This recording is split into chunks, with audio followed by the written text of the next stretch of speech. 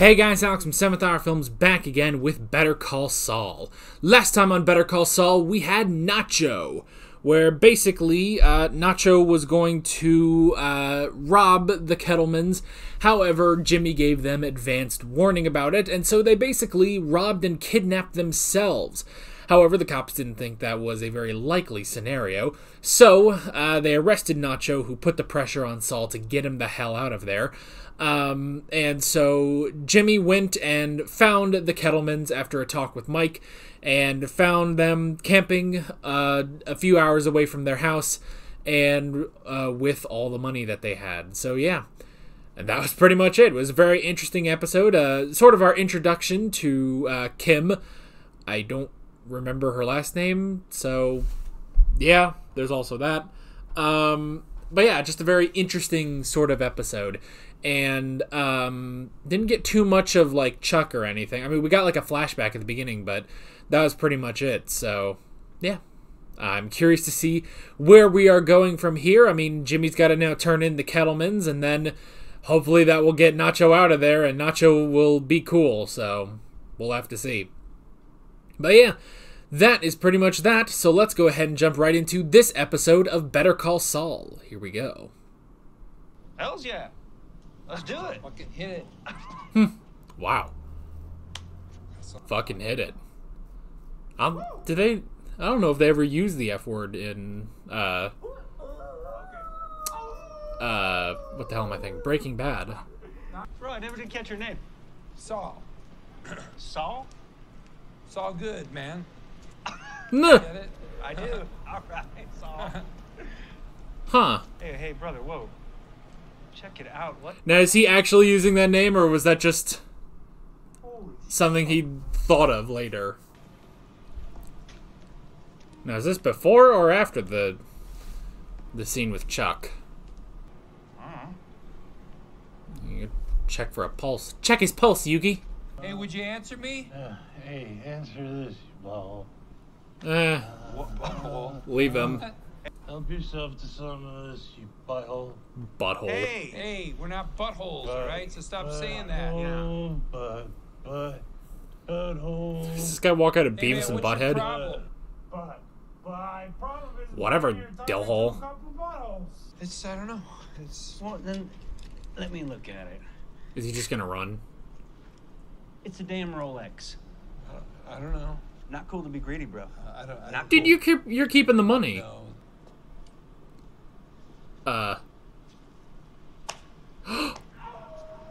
Oh. Hey, what was that crazy stuff about roundhouse kicks? Where the hell did you get that? I don't know, man. Just Wow, I something didn't even crazy. think about it. Came out. Too much? No, I loved it. It was like deep or something. Meh. I love watching Bob Odenkirk have to play a hooligan. Anyway, you two, you almost ruined someone's life. Potentially several. Yeah, specifically his. We had no... They'll crucify Craig. Can't you just call Miss Wexler again? Yeah, tell her you didn't Miss see us after Wexler, is all. that her name? They think... Can I ask you something? What were you hoping would happen? I mean, before I found you, what were you planning to do? Yeah. Well, we were in the process of, working that out. And you were working When that out. you, Yeah. They didn't have a plan. They just Well, left. We are not guilty. This money belongs to us. We are, well, I mean, Craig earned it. I worked very hard, Yeah. I mean, not just what's legal. And you want to talk about legal slavery. That used to be legal. Human slavery. So. You know, Betsy, you don't have a way with words. Just pretend you never saw the money. How hard is that? Take it. Take it. I mean, I can't take a bribe. turn them in, but don't mention the money. I'm sorry. You just... Just what? Just what? You're the kind of lawyer guilty people hire.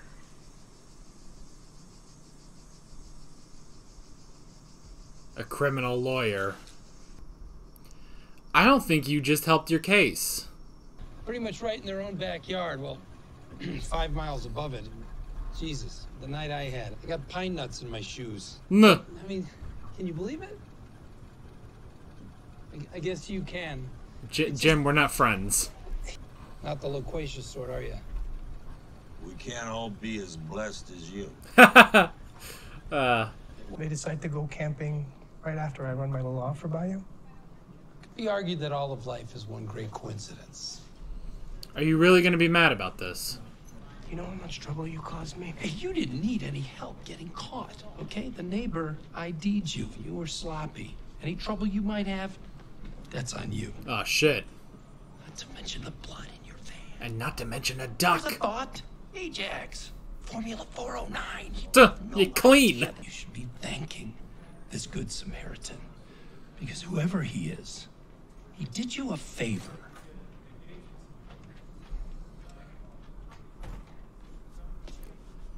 I don't know if he'll buy that.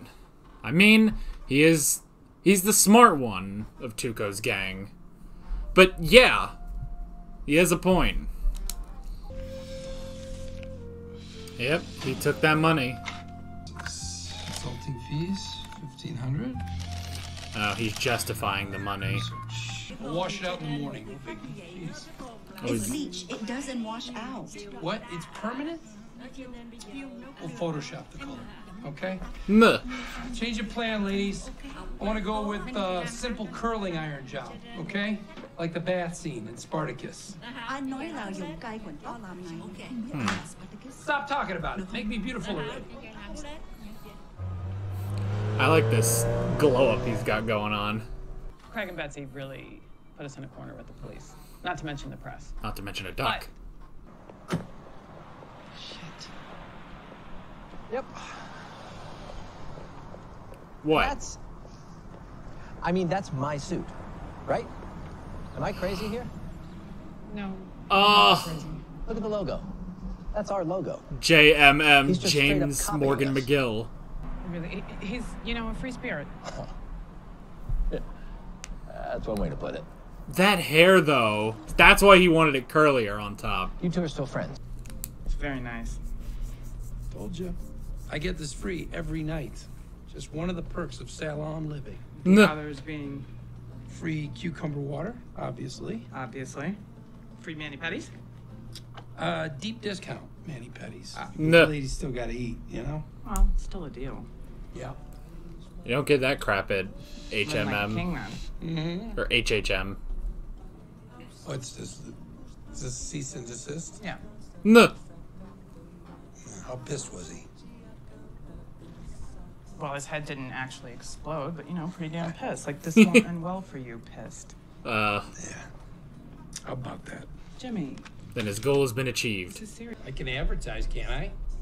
What, do I have to clear everything past the great and powerful Yes, you can Howard? advertise, Jimmy, all you want. That billboard is not advertising. That is a declaration of war. Declaration of war.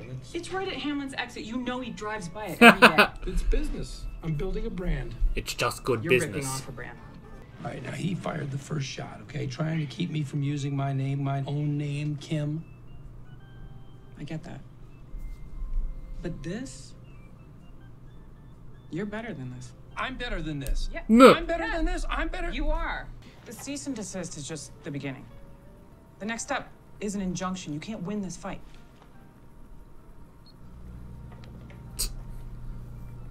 He incredibly doesn't care. It's about trying to send a message. It's about the principle of the matter. As I've argued repeatedly, this is trademark infringement. Mr. McGill's new logo is an absolute copy of ours. I think it falls firmly under fair use. Fair use. No. Fair use. Really profiting, so fair use. Bruh, I'm with you. And it, in concert with our tri-rectangle graphic and Hamlindigo blue, constitutes a Hamlindigo. trademark brand identifier. Whoa, back up. Hamlindigo blue? Yes, that is our trademark name. Holy crap. You seriously named a color Hamlindigo? No. That is... Yikes. Yikes. From the man dressed exactly like me. Your Honor, I feel like I'm... You're actively copying their established brand for your own gain. I don't see any other reasonable explanation. Your Honor. Jimmy, wise up. No. The billboard must come down within 48 hours. This is a classic David versus Goliath story. I mean, you got your gigantic law firm stomping all over the little guy. Yeah, but it's investigative journalism at its best. It's right up your alley. I mean, I don't think he's actually trying to achieve anything. I think he's just trying to piss off Hamlin. I do not want that guy's job. Well, he actually got someone. No. If they want to fight, they're gonna get a fight. Because I'm not giving up. Holy shit! Dude! The dude! The dude! Oh, God. The worker got 911. Oh! You guys help? Yeah. Oh my God, he's gonna go be a hero. They're gonna get this on camera, aren't they? Oh my God, this is so perfect for his brand. He's gonna go be a hero. Not looking down. One rung at a time. Not looking down. Yeah, don't look down.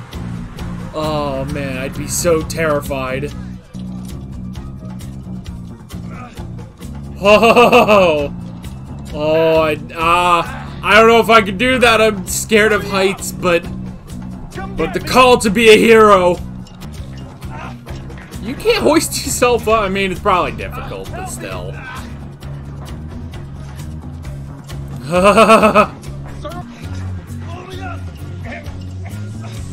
Come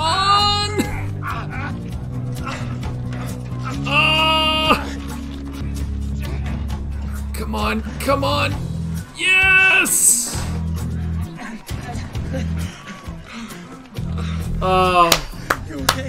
He's a hero. Bro. Oh. It was part of the plan. I was scared, yes. I mean, momentarily. Can you believe this guy? At least I was able to. This whole thing was a publicity stunt. It's gotta be. Doesn't matter. Look at all the publicity he's got. You don't think anyway. The whole thing's a damn stunt. But I think my clients know that when they're in trouble, I'm there. I was just a guy who's in the she's... Even if she probably knows it is a stunt 100%, but she's happy for it. Local lawyer, local hero. Look at that. It's just showmanship, Chuck. Yeah, right. Is Chuck gonna see through this? The worm has turned. Oh, that's really great. Yay. So what do you... I knew you had it in you. I don't know if he 100% buys it. Journaling her. There you go. No, the Albuquerque Journal. It's not here. Oh, yeah. I didn't see it outside. Wasn't out there? It's always out there. I didn't see it. Maybe they forgot to deliver it. Maybe some kids grabbed it. Because if there's one thing kids love, it's local print journalism. No. I don't know what to tell you. They all got it. Is he really gonna venture out for the Albuquerque Journal? Does he even go outside? Oh my God. He's gonna go get the journal. What the hell do his neighbors think is happening?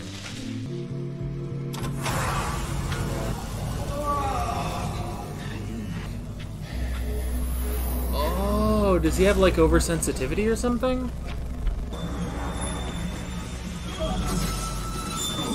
Okay, so there is something legit wrong with him. Okay. Like, what the fuck? Okay, I didn't know that. I mean, yeah, they hadn't presented anything. Oh, God. You ventured outside for that story.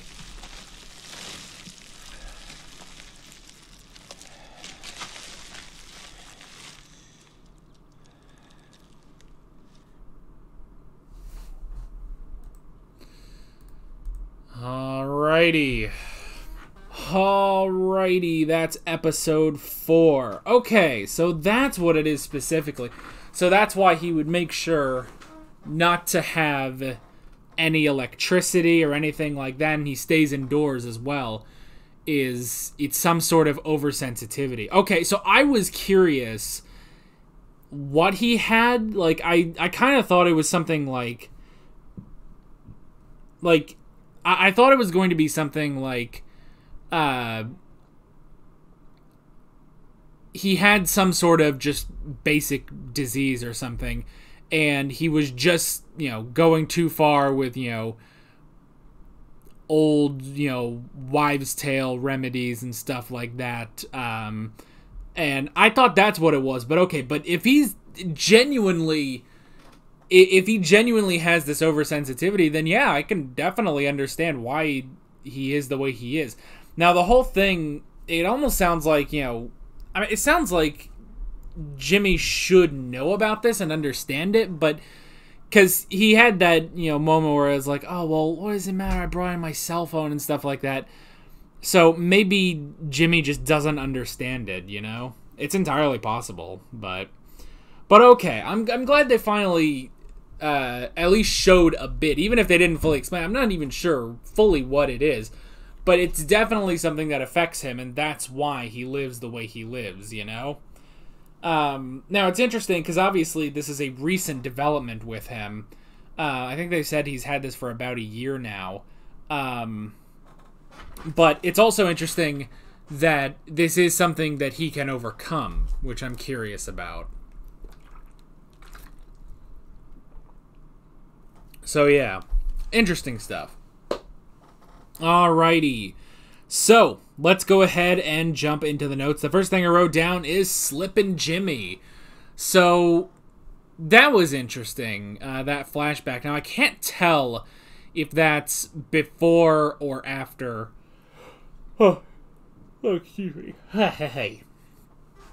I'm not sure if that's before or after the scene with Chuck in the last episode. I don't know. I'm gonna go out on a limb and say it's actually after, and that maybe was part of Jimmy eventually getting his act together and becoming a lawyer. It wasn't just the one incident, but it was multiple times maybe that Jimmy fell, and eventually it did just come to a point where he had to change his life. So that was pretty interesting. And yeah, it took me, I didn't even realize that that's what it was, So we had the whole thing with the Kettlemans, which was interesting. The Kettlemans, who believe that Craig earned his money, which is interesting to say the least. He earned the money. So I guess it's that he stole the money because he wasn't getting paid well. I mean, bro, nobody's getting paid well, Nobody's getting paid well for the jobs that they do, so I don't know. I'm still curious as to what year this is supposed to be, because I know this the show started in 2015, but I think, what was it, maybe 2008 or so when Breaking Bad started. So yeah, I'm not sure when this is supposed to take place, but I'm curious. I am very curious. But anyway, so they had the whole thing of taking some of the money. Oh God, I'm sorry. I'm yawning so much. It's the end of the day. That does that to me. But anyway, so the whole thing of take some of the money and then don't mention that they took the money, basically. And it's interesting because Saul's main thing going into that was, well, he was trying to, because he was trying to get Nacho. He was trying to get Nacho free, basically. So that's the important thing, basically. But yeah, I mean, the whole thing of the money, I mean, this is definitely Jimmy eventually becoming Saul, becoming a criminal lawyer and embracing it, And right now, he is still straight-laced, he could, it's his natural instinct right now to tell Kim that, yes, your clients did steal the money. And yeah, if he admits that, you know, it pretty much ends the Kettleman family. So, and it's also interesting when he says, well, I could take the money if I'm your lawyer, you know? I could take the money if I'm your lawyer. But, man, that's just such a rough moment when she says, well, you're the lawyer that guilty people hire, you know? Which, if you're trying to convince him, saying that I don't think is a great idea, you know? Like, but yeah, it's like, well, you're hired by guilty people. And it's like, well, oh my god. I'm really tired, apparently. I mean, the thing is, yes, he does work with a lot of guilty clients, but he does see himself still as straight-laced, you know? He does still see himself as a legitimate lawyer and not a criminal lawyer, you know? And that's always been the thing since we were first introduced to Saul on Breaking Bad, was it's like, yes, he is a criminal lawyer, as in he deals with criminals, but he's also a criminal lawyer, you know? Like, that's the thing. Like, he is so good because he knows how to get away with this stuff, you know? So, I mean, yeah, it's pretty rough, but I think this is where, you know, he needs to start realizing, he's going to start realizing, you know, the sort of lawyer that he is, basically. And yeah, he ended up just taking it. He does, I like that he did justify it, though. That he basically went over, like, all the expenses of helping the Kettlemans, and it equaled out to that money, basically, which was interesting. So, he's still trying to justify it. He's still trying, I think, to play the good guy, basically. But, yeah, eventually, I mean, we know how the story ends, you know? We know how the story ends from watching Breaking Bad, you know? So, interesting stuff with Nacho, that Nacho did, I mean, he still blames Saul. He's like, oh, there will be consequences. But I like Saul talking about, like, look, man, you were sloppy, you know? You were sloppy. You were ID'd by one of the neighbors. You had blood in your van. It's obvious why, like, if Saul hadn't warned them, the cops would have still known it was him. And that's true. Like, for the guy who we kind of said was the brains behind Tuco, it's not much brains, to be honest. Because, yeah, it's like, when you're driving around in a suspicious-looking van that has blood in it, like, dude, clean the blood. What are you doing? Clean the blood. I'm turning into Jerry Seinfeld talking about this. Why don't you just clean the blood? I mean, why would you drive around in a sus-looking van with blood in it? Like, seriously. So, now I understand, you know, it's like, oh, well, you're the one who ratted me, so there's gonna be consequences. Like, dude, it's not, like, he just got you out. Saul went out of his way, walked for hours in the desert, in the New Mexico wilderness, to find the Kettlemans and bring them in and take everything away from you, you know? Like, you should be thankful, you know? Like, this, like, yes, I understand, because, yes, it was Saul that technically warned them. But he got you out of there in what may have been the best possible outcome. So, I don't know. I think Saul's definitely got a point. Whether or not Nacho's going to do anything now, we'll have to see. And then, yeah, we had Jimmy copying Hamlin style. I love that. You know, at first I was like, why the hell is he getting the, you know, the, it sounded like curly hair. I was like, what the hell is he doing? But I love he specifically copied Hamlin's style and logo just to spite him, you know? just to spite him. Which all of this, it's not just, I guess it's not just to spite him, but it's to get his name out there, you know? It's to get his name out there. And honestly, I think more of the reason that we saw the Slip and Jimmy scene at the beginning, even though, like, because that's not a Slip and Jimmy moment, because he didn't slip and do the whole Slip and Jimmy routine that we heard about, but that showed Jimmy being a scammer, you know? It's like watching Ed, Eddie, you know? Watching Eddie come up with this crazy-ass scam, you know? And that's exactly what he did here. He did all of this, copied the style, he took the cease and desist, and he went to court, and yes, he had that whole thing, and then he went and was like, oh, you know, he's gonna make this video, and then he staged it to where the dude fell off, he saved him, and then that got on the news, it got the front page on the Albuquerque Journal. Even if it is a publicity stunt, and Hamlin knows, yes, it is 100% a publicity stunt. But it's a publicity stunt that worked. Like, no, you think the average person would be like, no. Like, no, they're going to say, wow, what a hero, you know? What a hero. Like, yes, Jimmy obviously knew that Hamlin would see right through that.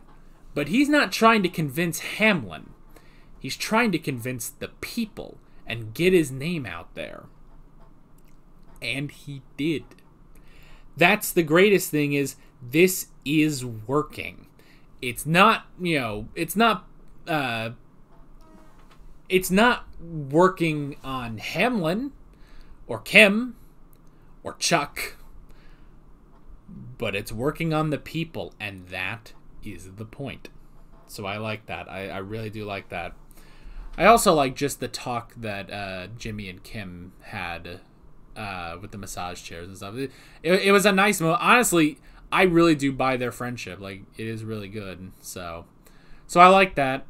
And then the last thing is Chuck and the Albuquerque Journal.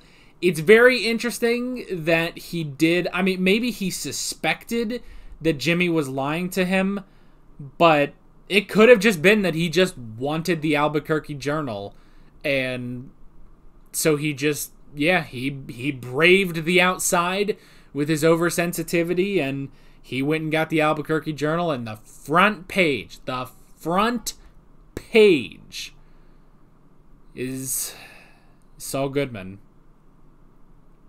I love, too, the origin now. The origin of the name. I mean, this, honestly, I know this is the biggest meme, but I'm going to say it. This is the moment that Jimmy McGill became Saul Goodman. I'm just going to say it. I'm just going to say the meme, you know? Christ, Marie, they're minerals. You know, I'm going to say all the memes, you know? Jesse, what the fuck are you talking about? But I love how he came up with the name, too.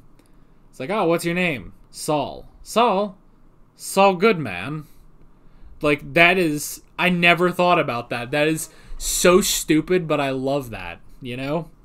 I remember in Breaking Bad, though, when he first talked about his name, and he was like, it's like, my real name is Jimmy McGill. The Goodman thing I just put on for the Jewish, you know? Like, he said something like that, I'm pretty sure. It's like, well, the Jewish like the name Goodman, so I just go with that. But yeah. So I like that. And then, that whole scene with him and Hamlin in front of the judge was great. And yeah, the judge, I mean, that's it. It went down exactly the way Hamlin wanted, but exactly the way that Jimmy wanted it, you know? That's exactly what he wanted. He formulated that entire thing, and it worked. It 100% worked. Even if they see through it, it worked, and he's getting cases. So I like that. That was really interesting. Curious to see where we are going in the next episode. How will Chuck respond to the scams of his little brother?